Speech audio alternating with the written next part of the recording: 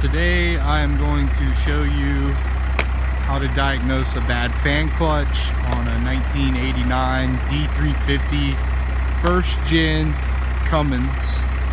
It's got the 5.9 liter 6BT Cummins in it, and I'm having some overheating issues, and I bought a new fan clutch because my old one was bad, the original one, and I bought one off eBay for about $40, and it's been on there 3 weeks and it's already bad.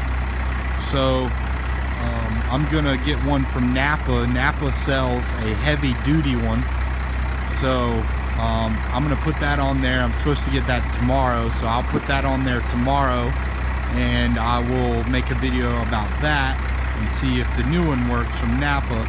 But I just wanted to show you how to diagnose a bad one.